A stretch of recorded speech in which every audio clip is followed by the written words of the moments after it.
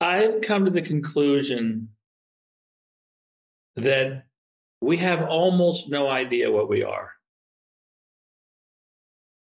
That what I've learned to do now in grandfatherhood is to be able to live comfortably with uncertainty. We don't know the boundaries of what we are. We barely understand how we really function. You can sit down and draw an anatomical, figure, and you can look at all of this, as organs and as all of this. You can go down to the molecular level. You can look at all those kinds of things and see how it works. But we don't really understand how or why it works. And I think I've been fascinated by the James Webb Telescope and the photographs that have come back, because we don't even know where we are. We don't even know what we're in.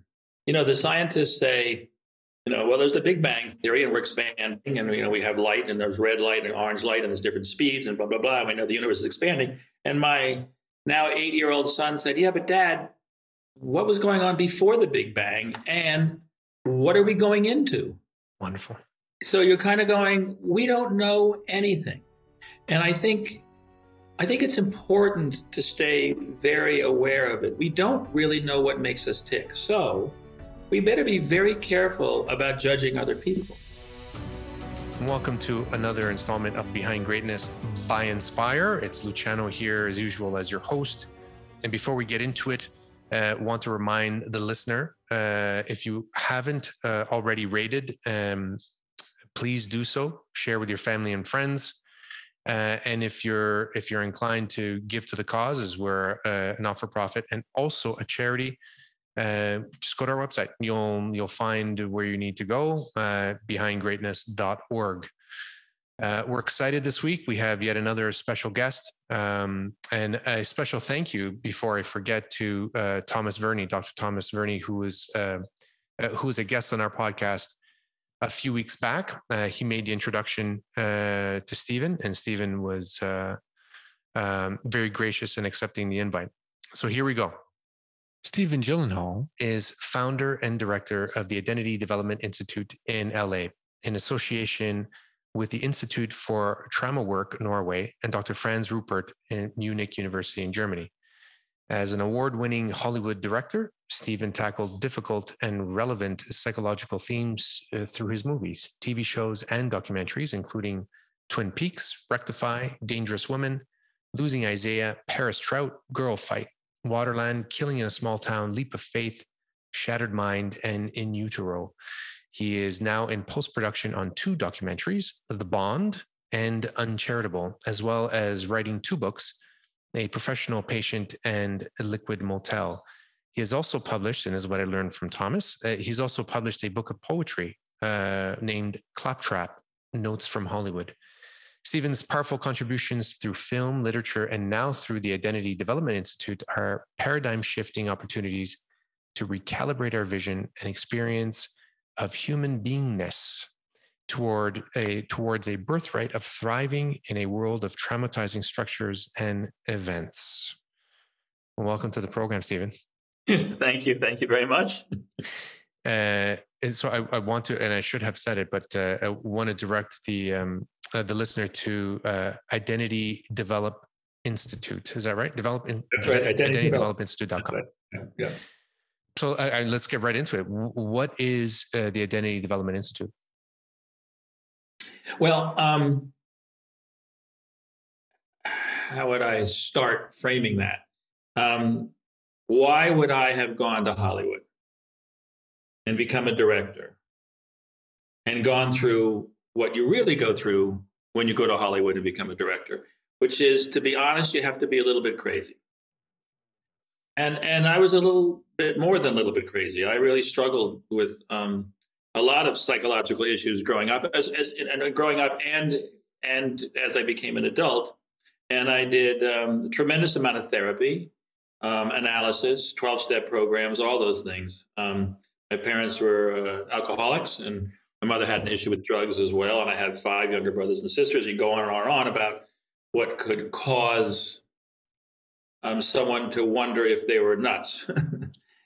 Also, a lot of crazy people go to Hollywood and do very, very well. And in fact, I think it takes, as I said, some level of obsessiveness and a need to fill something inside, which you could call narcissism. I'd say I struggle with that. I want to examine the pathologizing of the term narcissism somewhere down the line. But I think I was in therapies from the time I was in college, which was 1972. I'm 73 years old, and through now.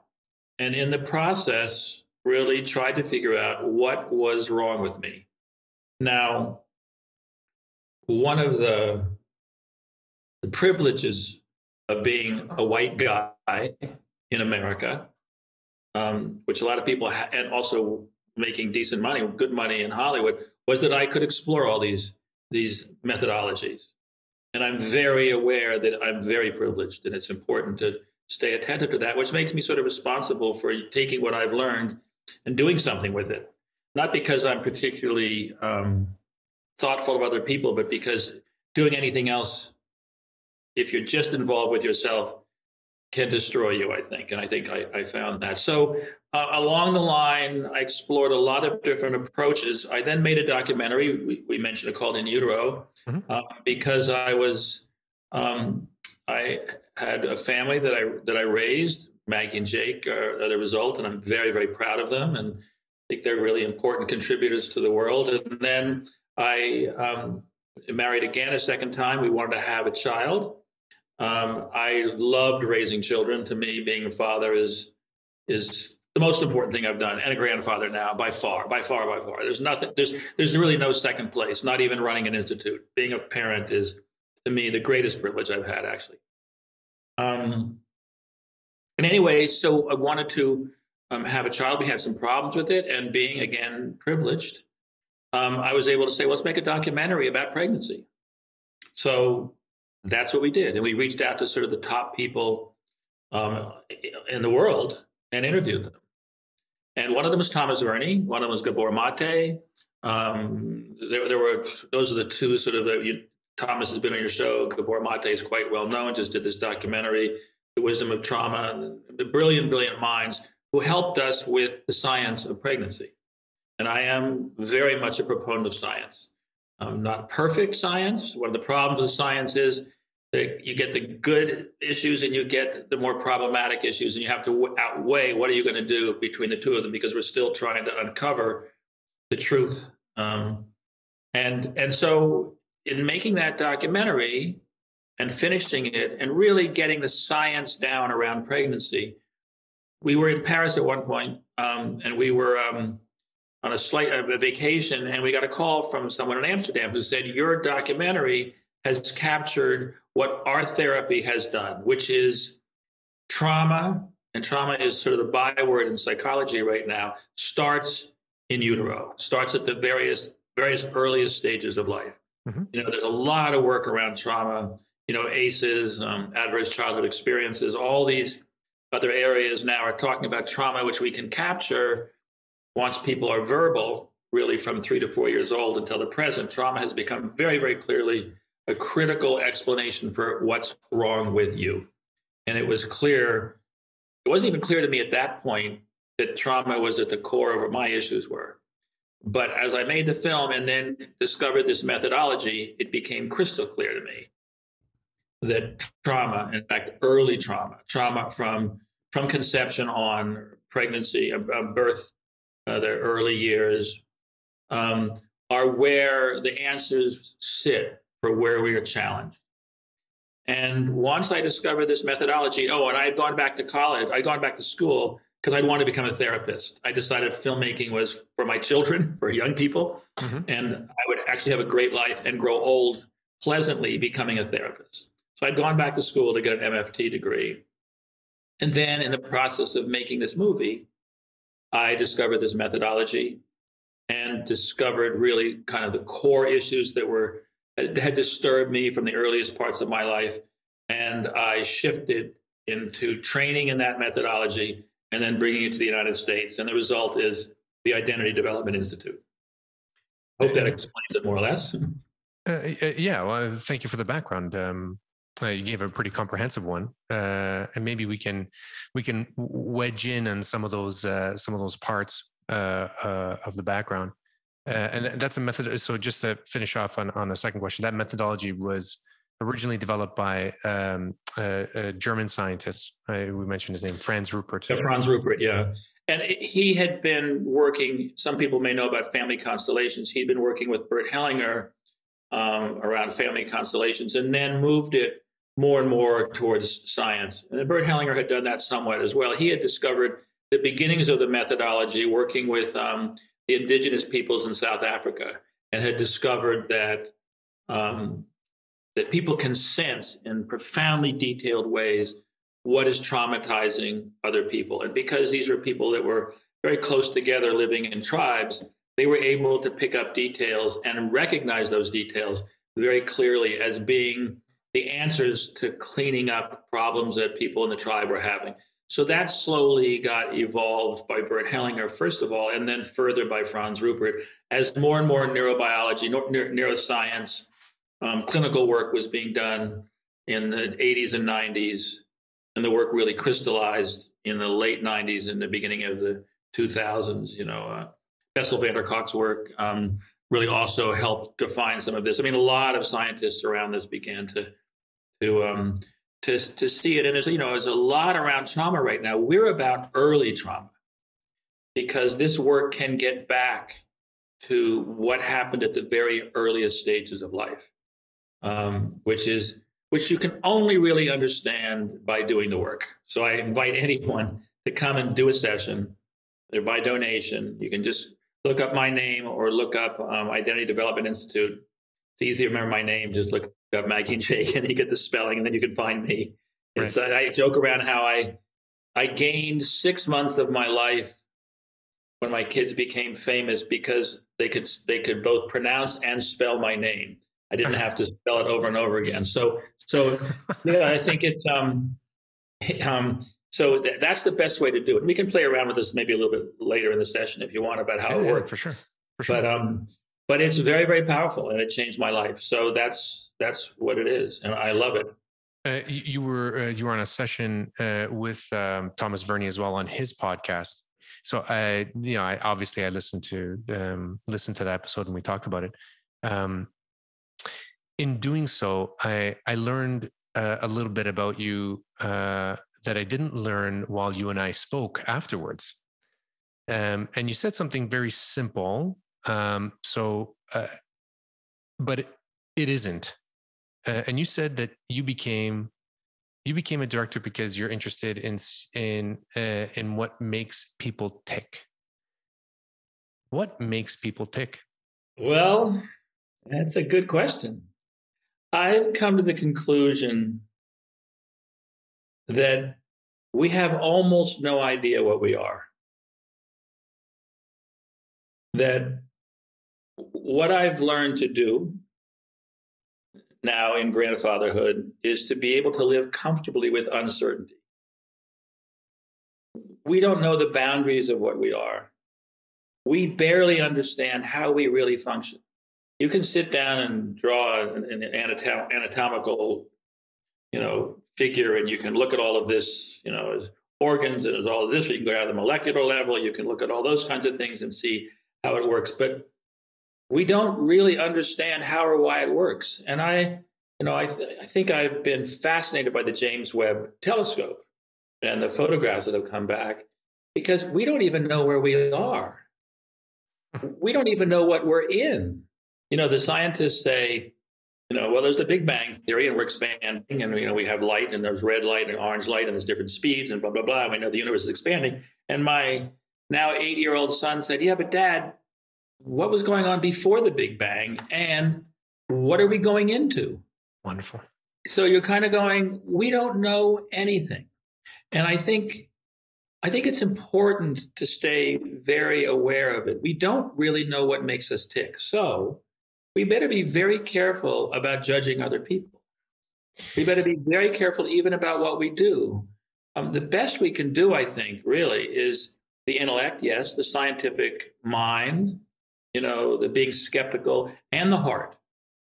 And together, moving forward with great care, I think we can begin to get a sense of what makes us tick. I think what I've learned is from trauma. There's so much talk about trauma. I'm increasingly interested in the word bonding because trauma is caused by the lack of connection, the lack of bonding. I never thought of it this way, but you did say when a trauma begins, quote unquote, you split and your organs in your body absorb this split.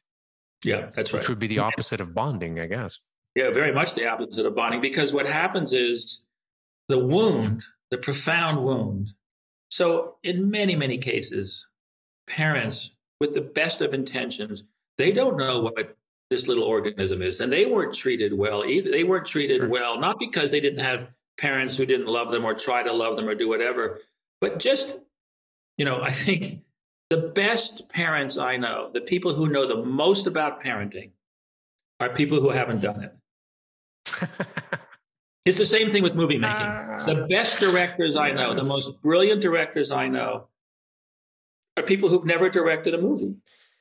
Back to your quote, when you live in uncertainty, you can't judge anybody else. But we should all admit that is what we are living in. Like, and then we're okay. And then we're okay. Then and I've learned, it's taken me a long time because everyone's intimidated by this and by that. I mean, try going into a studio in Hollywood where you walk into an office and there's a guy who's literally has his desk, or a woman, built slightly above where you're sitting. They literally have, some of them have platforms that are slightly higher, so they're looking down at you. Be a 25-year-old kid going to MGM, knowing you know nothing real about movies and you're trying to get a job. You're terrified. You're terrified. Sure. And you fake it. But then there's a point when you go, I don't know the answer to that. And I've learned over the years, you surround yourself with people who know little bits and pieces much better than you. That's sort of what a director is. But I think in terms of these issues of what make us tick, my experience is, from all these sessions that I do, is that it's really about connection and bonding. And what is that about? It is about love. That word that is so dangerous in a way, in so many ways. Having had a couple of marriages and lots of kids and all the issues that go around that, one of the things that you can fall back on is the chemistry of love. I mean, what are the cortisol and the adrenaline and all those kinds of things? You can fall back on that for a little while, but ultimately, we know what love is. We know when we love somebody, maybe even for the wrong reasons. Well, we feel. That's how we know. Yeah, we feel. We ache in some way. We have. It's our whole system aches in a way. Whether it's children, whether it's a lover, whether it's a sibling, whether it's a parent.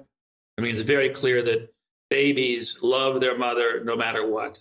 No matter what, they ache for their mothers.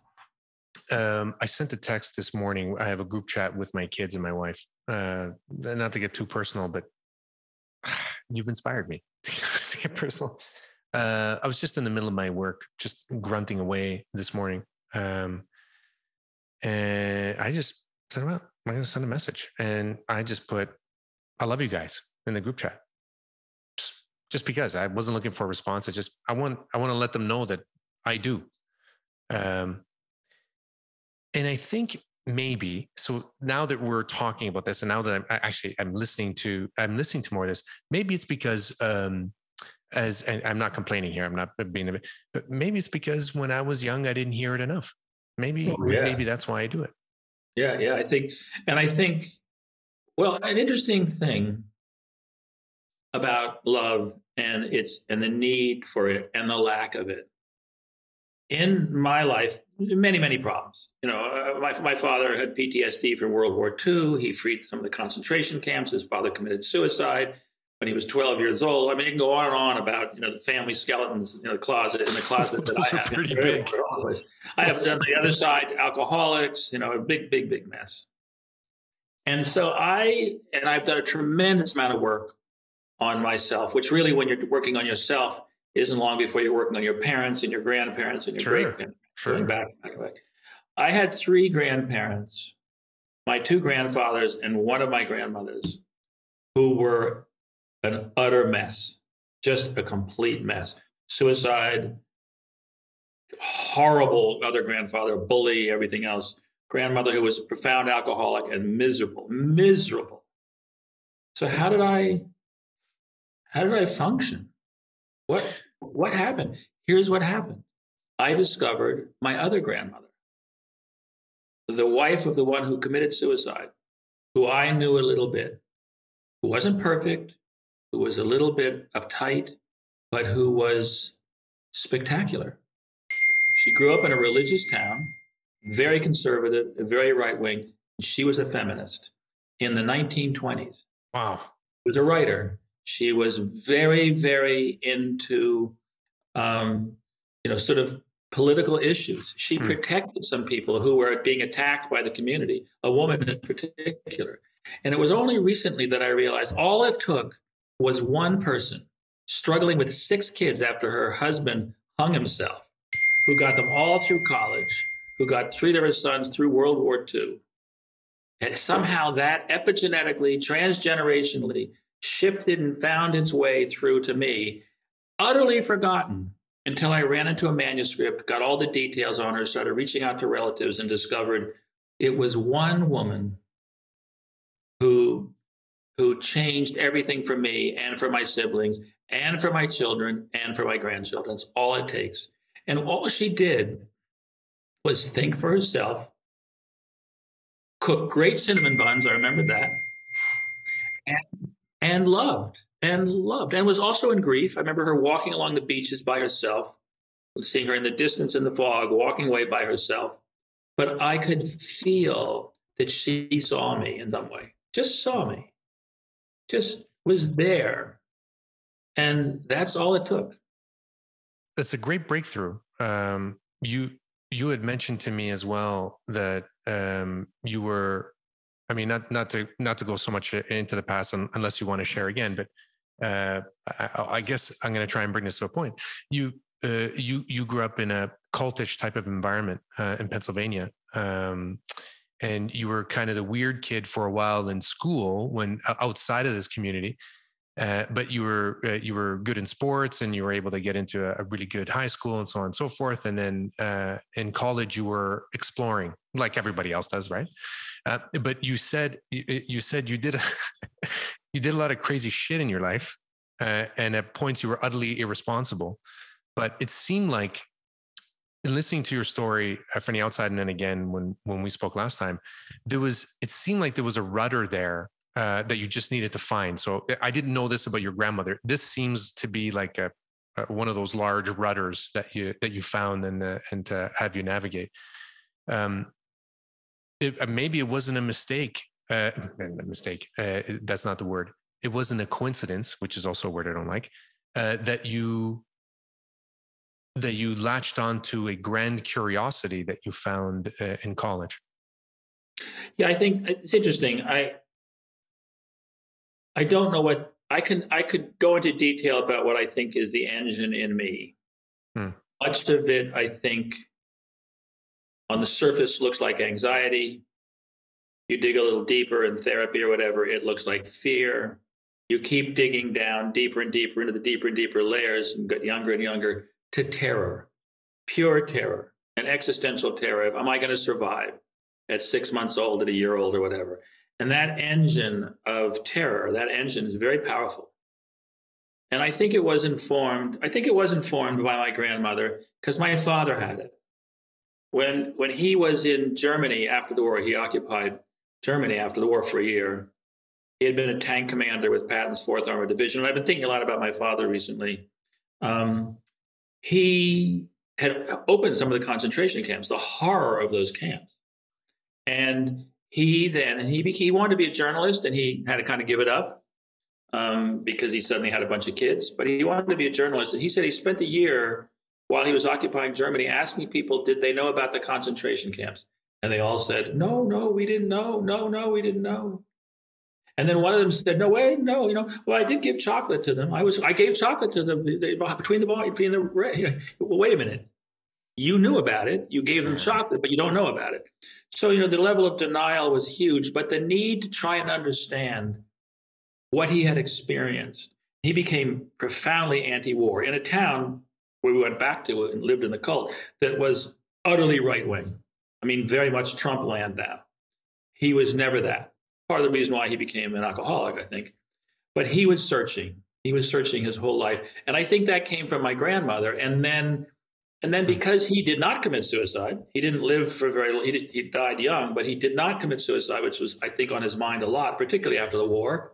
He was very anti-war. He loved Kurt Vonnegut, for instance. He loved all the anti-war writers.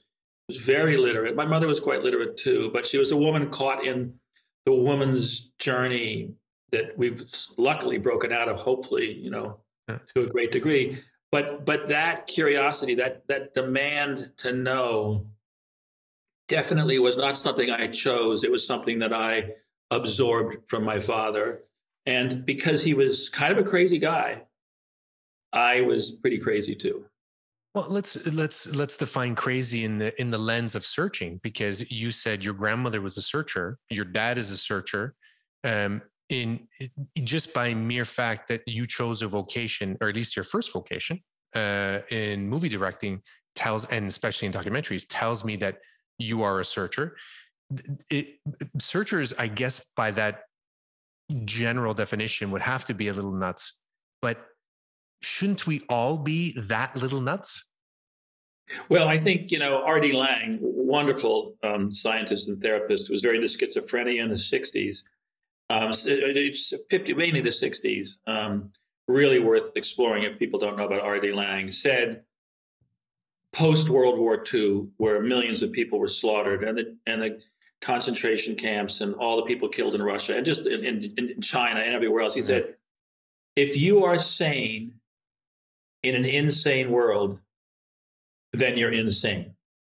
I just read a book with my son for the first time in 30 years. He's written it. He's read it for the first time. Famous Last Words, Timothy Finley, and about this theme during World War II in Europe. So, and it's sort of Catch-22 captures that perfectly. So if you are insane in an insane world, and the fact that we are now again talking about using nuclear weapons, Putin talking about it and taking it seriously, means we are in an insane world. From my point of view, what has happened around Roe v. I mean, you can get into politics, right and left. There's a lot of insanity. I mean, I follow news. For me, news, because my father loved the news, is my pornography. I can't get enough of it, you know, and I have to, every day I turn to it. It's just because what's going on in the present, and I love history, I've always loved history, is so fascinating. But it's insane. I mean, the fact that our histories are usually defined by wars proves it's insane, as opposed to the discoveries that have happened. The wheel was discovered. I mean, that's where human history really is. And human history is moving forward. I mean, you can talk about all the regressive stuff that's gone on around women's rights in the last little while and how bad it is in many parts of the world. It's way better than it was 50 years ago everywhere. And for me, having, you know, two kick-ass granddaughters and a spectacular daughter who's doing some of the most interesting feminist work in movies now, I am not a warrior exactly. That's the wrong word. But for women's rights. I mean, because men can't be men unless women can be women fully, too. Oh, well said. Well said. That's interesting too. Because I'm tired of saying he's a strong man, she's a strong woman, because it doesn't matter. They're human beings and they have love and they're a searcher and there's a light in them. I don't care what their gender is. We're still stuck on it, but we're stuck on it obviously for the reasons that you've just discussed. But that is interesting. So speaking of your kids, what did they absorb in your household growing up? What is it that they saw with their dad? I'm still trying to figure that out exactly. I think it's a combination of my ex-wife and I are very, very, very different. And people have said, you know, one of the advantages of having two parents, and there's, you know, and I don't want to in any way say it's better than anything else, but you get two different points of view. And so I think that was a piece of it. I think both Naomi and I are very creative. So they grew up around all of this. They grew up, and also they lived in a bubble. They got the best education possible, which shouldn't be a bubble. Everyone should get it. In fact, part of our problem is that the best resources in the world aren't being used. The kids in the ghetto who may be the ones who ultimately discover how to deal with the ozone layers. I mean, these brilliant kids who are not getting what my kids got. So they got that. And that was definitely from their mom, who was really into education more than I was, and really very responsible about all of that. I think also they got the ability to say, we don't agree with you, Mom and Dad. We're going to get our own help. We're going to figure out our own stuff. You screwed up. And I was very open to say, look, I did a lot of things wrong. And that, again, we're talking uncertainty. We're talking, I don't have a clear answer. I think I want to go back to one thing earlier, which was this issue of craziness. Because I think I also don't want to pathologize anything, but I also don't want to romanticize craziness. I was in pain a lot of my life. And I did feel I was crazy. And actually, when I was in high school, I was the perfect boy, which is very typical of what children of alcoholics are. I was totally pretending to be someone I wasn't. And that was driving me crazy as well. And I basically thought, I'm crazy. I did crazy things. I would hitchhike. I'd almost get killed. A lot of things happened. And try hitchhiking. People may not know this and can't, wherever, but try hitchhiking from right before you get to New York City until you get into Connecticut, going over the George Washington Bridge, where there's a section of road that goes through Harlem, and Harlem is 75 feet above you in concrete, and there's this much sidewalk space, and you're hitchhiking. And the fact that I was doing that was crazy. And I would never let my children do that. It's crazy. I could have gotten killed a ton of times. And that would have been crazy to be dead. So I think those levels of things need to be examined carefully. But I was pretty sure I was crazy. I had hardly seen any movies. I was lost and frightened and terrified of college. And then one day I walked into not the local theater, but there was the theater on campus that showed old movies, Fellini, well, not old, but Fellini's satiric, Fellini, Bergman, Coppola, all those. And I went, I'm not crazy. These people are speaking in a language that makes me understand who I am. And that's why I love cinema. And that's why I love movies. And that's why art is so critical in all this, because it speaks to and deconstructs that simple term of being crazy or sane. It's like, actually, Jake has a saying that I don't know where it came from, that I love. Maybe it came from me, but I'm not sure. Art is there to comfort the disturbed and disturb the comfortable. Disturb the comfortable. Yeah. Who are in terrible trouble. The people who are comfortable are in terrible trouble because they're imagining they can cover up the pain that they feel by being comfortable, by having a great house, by having the right car, and then they jump off a building at some point. I know people who've done this. You're going, why did you hide this inside for so long? We're all human. We're all messed up. But and that's something my father also was able to speak to. He said, I'm struggling.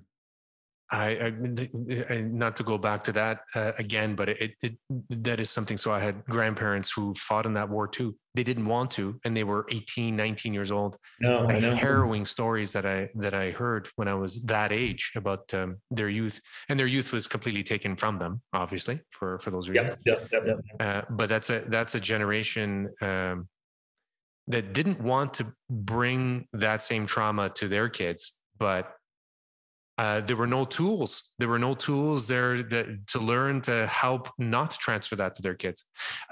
Actually, that reminds me that we had, and you might be interested in this too, a Ukrainian refugee who was on the podcast. And one of our other podcast guests, American living in France, a wonderful lady, Joan Koenig, brought her into France, or helped bring her into France, and introduced me to her. And she was a psychologist. Very delightful woman. I didn't know that she had psychic abilities. And so during the podcast, she told me about, and we had to cut it out because it got really personal, but so I won't touch on it too much, but she let me know that there are 2 generations in my family that were carrying a trauma, and she identified who they were, and she wasn't wrong. I didn't share anything of my life with her. She wasn't wrong. And she said to me, this is curious, because then let me circle back on very quickly to epigenetics, because you talked about epigenetics. So Bruce Lipton, we've had on a podcast, obviously Thomas Verney, who you respect very much. She said to me, thankfully, you did not bring on their programs. You know, that astounded me when she said that. Made me a little emotional because I didn't ask for it and I didn't share anything. She told me this, and it brought back all of my youth. And it was a wonderful. It was like an unveiling, like a permission to unveil things. I felt it was very, very beautiful, but I was open to it. Yeah, I think I want to step into that for a minute. The whole idea of psychic. And what my work is, which people have, when they experienced it, sometimes consider it psychic because it can go to the same places very quickly. I mean, you saw when I did it with Thomas Verney, who suddenly, when I don't want to go, all these things start to come up, and they come up all the time. I mean, they're very detailed and very, very powerful and very counterintuitive, but very quickly, particularly if you do research with your family, you'll discover these things are true. The problem with calling it psychic from my perspective is that there's still a separation of mind to body, that there's an idea that there's an ephemeral field out there, Rupert Sheldrake, morphogenics, however you want to talk about it. But I've come to see that it's really about quantum mechanics, which is really what they know now about what's beneath molecular, what creates molecular is energy. So that what's really happening is the human organism functions a little bit like a radio, or it's sort of like a radio. So it sends out signals, but it can also pick up signals. Yeah. And those signals, which can be infantile, can be even pre-birth, prenatal, can be picked up by an adult organism, sensed, and translated into adult language. Things that were pre-verbal can now be picked up by people who've been trained in this. It doesn't take a lot of training because it's all there. For instance, when anyone walks into a party and are honest with a bunch of people, you feel crazy, almost always, scared. I mean, I had thought once I became a director and once I was successful, I could walk into any party and not be anxious because I'd be a Hollywood director. Wasn't true. It turned out not to be true at all. I was just as nervous as I'd been all the way along because I'm picking up all these resonating, all this stuff coming from all over the place. I don't know what to do with it. Sometimes you can close it down and pretend you're okay, but underneath it all, you're picking up all that stuff. Yes. Pretend, yeah. At your peril. At your peril. Agreed. Or you can do some drugs, or you can do some alcohol, which is okay. I mean, look, you do whatever you have to do to make it through the day, but at least admit that this is what's going on. In any case, I have seen this happen because we exist on planet Earth in a universe that is essentially consisting of energy. And I think coming back to what makes us tick, and what is that energy at its core? It is something you might all love. Because when you get it, you thrive. When you don't get it, you shrivel and can even die. So the whole psychic thing is fascinating, but I think it can be explained and will be explained as science goes further and further and deeper into this, which is why I think we're going to survive as a species. It's going to be tough. I hope we don't end up using nuclear weapons. I think we're going to survive. And that's why I really do this work, because I feel like I want to be like my grandmother, Seashore Granny, and pass on to the generations down the line, even if I'm forgotten, some truth. So I'm going to connect that with the conversation we had with Dean Radin. Dean Radin is a head scientist at IONS in California. And he talks about how the evidence points to psychic abilities. So I'm going to use this word. I think we've been misusing this word because I think this word describes the capability that we all have to sense the resonances that we don't see, but we feel. And I think that's what it is. I believe that's what it is. And I believe that we all have that capacity because we all know how to feel and we all know how to love. And you can't see feel and you can't see love. Yeah. But they're truths, right? They're everything. I mean, it's when you come right down to it, you can be the richest person in the world. If you aren't loved, you're miserable. You can be the poorest person in the world. If you're loved, there's an interesting example. I forget who said it. But there's some studies done where they would kind of work through it. And I use the example of the Ukrainian war when, because any war can be used, but let's use the most current one, most at the moment, terrifying. Mm-hmm. There are other wars going on which aren't white people, of course. Yeah. Or inclined towards this. Yep. But there was factories that were being bombed. 2 different mothers are dealing with their children. One mother is freaking out, totally bewildered. You could use the word narcissistic if you want to. I just feel that's somebody who doesn't know who they are and are trying to figure it out and are desperately lost because they have no center. And I don't want to judge them, but that's where they're at. Completely can't be there for the kids. Just completely hysterical. And the kids are just having to go numb and freeze and just hang in there. Another mother, totally there. It could be a father too, but mothers are even more, I think, intimate in a way. Mm-hmm. Totally there for the child, totally there for the children, focused on them, aware that they're terrified, speaks to the terror, is totally there for them completely. A bomb hits. The mother who was wonderful is killed. The mother who was awful or just lost was not. Which children turn out better? That's an interesting question. And I think there's been enough studies done as the children who had a mother who was there for them at some point. Yeah. Because they then have an identity. And that's why it's called the Identity Development Institute. Because they then could see themselves. They could feel what they were feeling because when they were scared, their mother's face showed the fear, it was a mirror for them of who they were. That's what a child needs. And the child who is terrified and sees a mother totally lost and not there doesn't know where they are. So they're not going to be able to navigate later on in life, either the physical world they're in very well or their emotional world, and they're going to be in real trouble. War is a terrible example because we've got to get rid of this. It's the most ridiculous strategy that's ever emerged in the human species, and it doesn't solve anything. But in any case, love and connection are all that matter. Bonding. Are you afraid of dying? Well, I've been through a couple of things recently that made me have to deal with sort of existential issues. I mean, I'm 73 and I've had a couple of things. I've lost a lot of friends.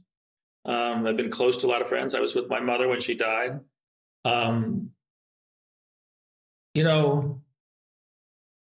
What I would say increasingly is, am I afraid of dying? Not so much afraid of it anymore. When you get older, you're much younger, it becomes a reality. And so you either address it or not.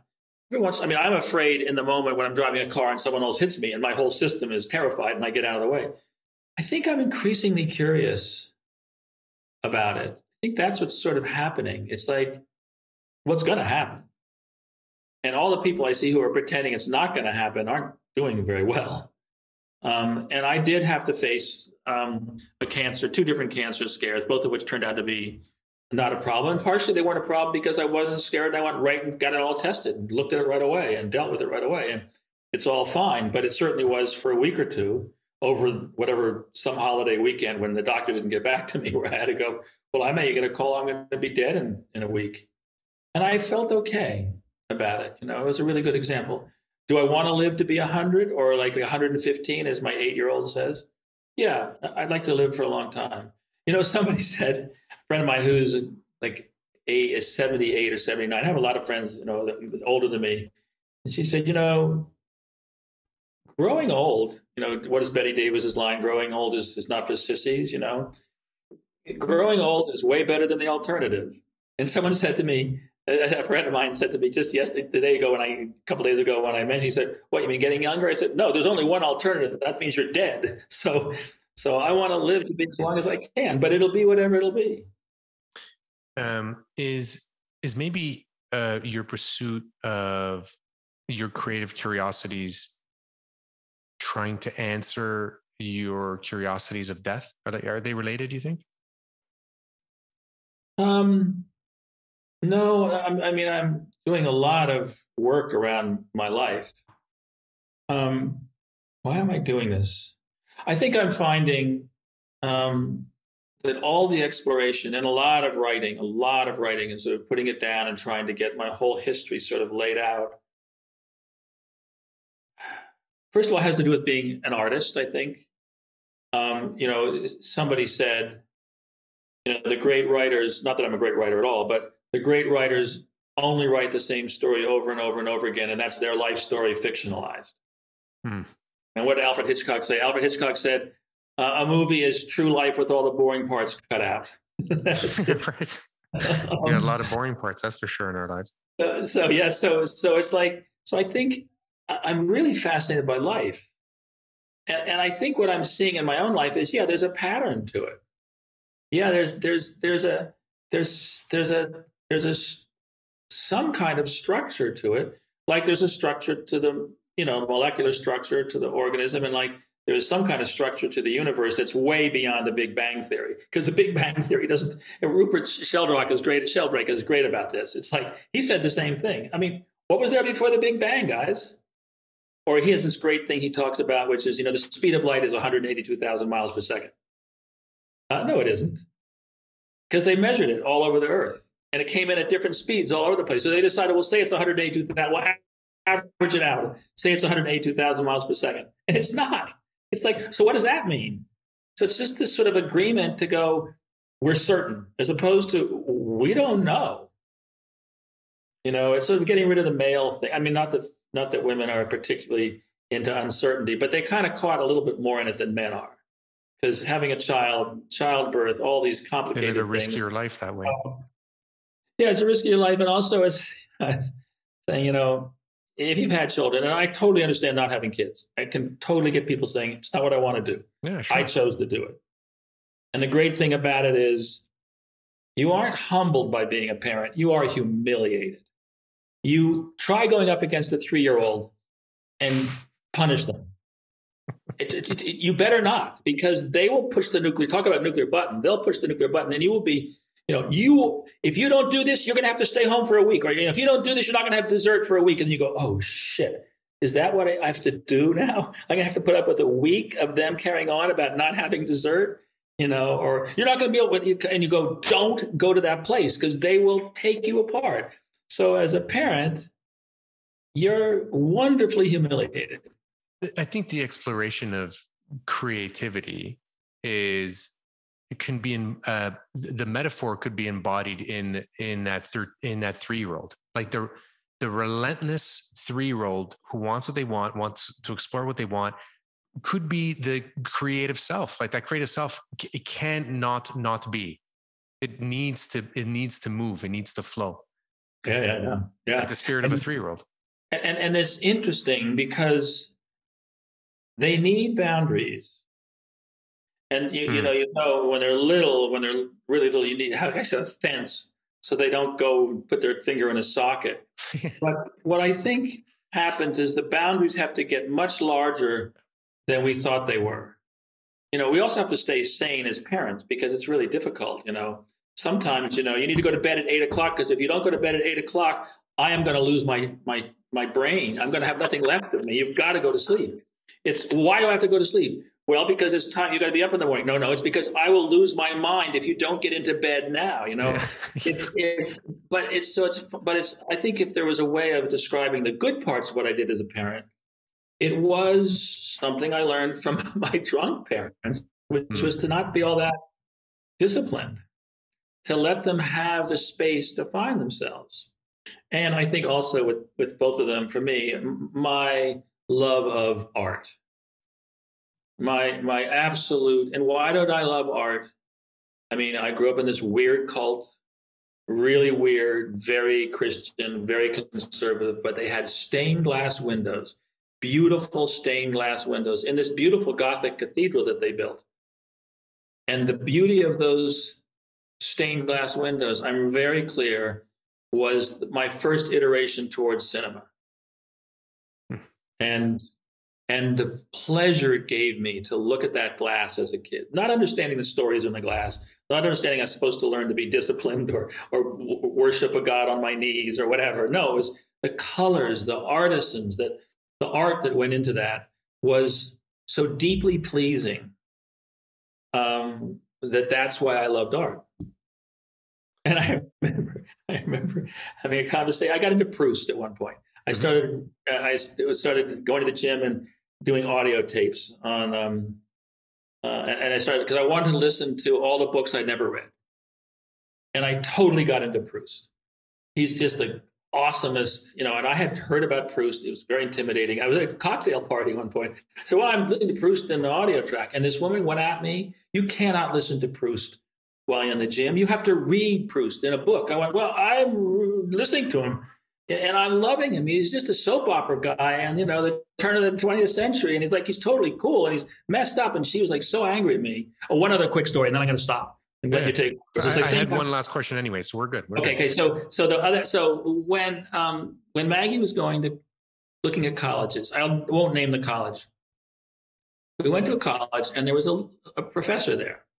And she took us around and she started telling the story. I missed the first part of it, about how a poet flew in and she met him at JFK. It was before his JFK, I think, yeah. And he was drunk out of his mind. And she picked him up and she put him in the car. He started driving back to the school where he was going to give a lecture that night. And he was so drunk and she was so pissed off.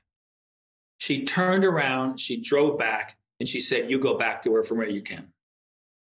And it was Dylan Thomas. Wow.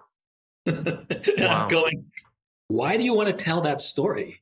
That's the most idiotic thing I've ever heard done in my life. And I love poetry. And I published a book of poetry. I think, we talked about that. Yeah. And I'm going, Dylan Thomas, I don't care if he's on acid. I want him next to me to hear whatever it was. He was a mess. He was crazy. He was crazy. And no one wrote more about beauty and grace and nature and love and the complexity of being a human being than, a lot of people did, but Dylan Thomas is right up there as far as I'm concerned. It's a story on judging when you also live in uncertainty. Yes, that's right. That's right. You don't judge. Last question. What does greatness mean to you?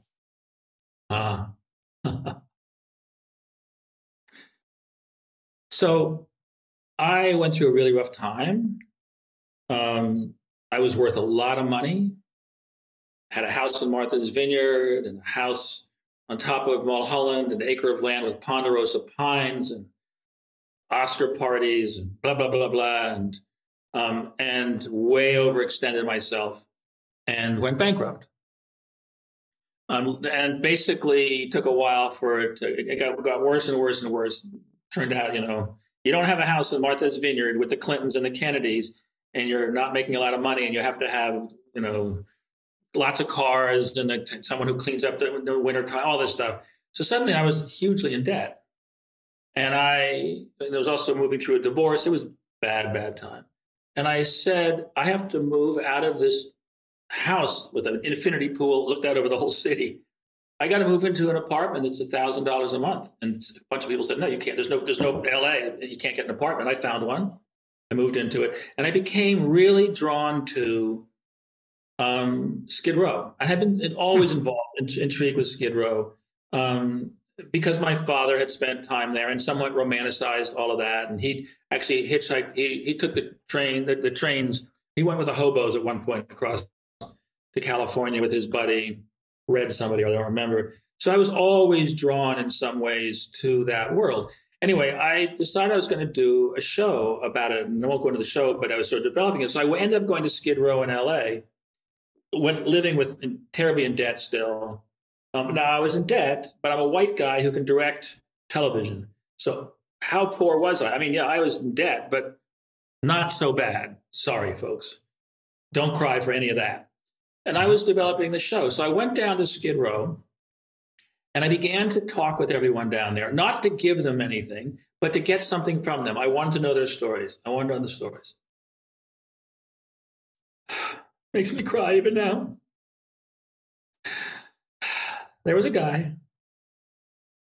who was homeless, who had been left at the steps of a fire station when he was an infant, newborn, and they sent him to an orphanage. And he grew up, and he was, I think, in the war. I can't quite remember, because a lot of the people in Skid Row are veterans who've really seen combat, like my father saw it. You know, when you hear someone talk about combat, they usually weren't there. The ones who were in combat never want to talk about it. All right. So about 40% of the homeless are veterans that have not been taken care of at all. And of course, I had an affection for that just because of my dad, really. Anyway, this guy had been written up in the papers at one point because what he did when he ended up in Skid Row was he went around every morning. He would get up at 5 o'clock in the morning and go around and look in every corner and under cardboard and whatever to find abandoned babies, because a lot of women brought their babies to Skid Row and left them there. And he saved 19 babies. Holy smokes. And that's greatness. And one day, in the middle of all this, he had no place to stay. And I said, you can stay. I was down there, you know, no money, but I could afford a room, you know, so I'm not poor. But it's romantic, my story. Oh, I was millions of dollars in debt. And someone once said, the only people who are millions of dollars in debt are white people. You know, you don't get that way. So anyway, I cleared all up in the end. So I had this room, and I gave him the room to stay in one night. And I came to see him, and he had left his sneakers outside. He'd gone in without his sneakers on, and they smelled like dead people. And he was so ashamed to go into the room with those shoes. And that's greatness to me.